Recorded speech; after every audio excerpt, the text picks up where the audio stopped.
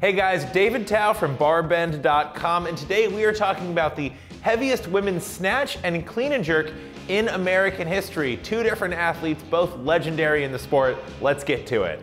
The heaviest snatch ever made in competition by an American woman is 128 kilograms that was made all the way back in 2003 by multi-time Olympian and Olympic bronze medalist Cheryl Haworth. Now, she hit that 128 kilogram snatch at Nationals that year. It was in Chattanooga, Tennessee, and we have some very rare footage of that lift to show you.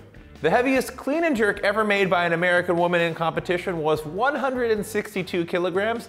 That was made in 2018 at an American Open Series competition in Las Vegas by multi-time Olympian and Olympic bronze medalist, sensing a trend here, Sarah Robles. There you go, the heaviest snatch and clean and jerk ever made in competition by American women. Do you think anyone can break these records in the near future? Let us know your thoughts on the comments below, and for more big lifts and records, make sure to subscribe to this YouTube channel or Google BarBend plus Olympic weightlifting records.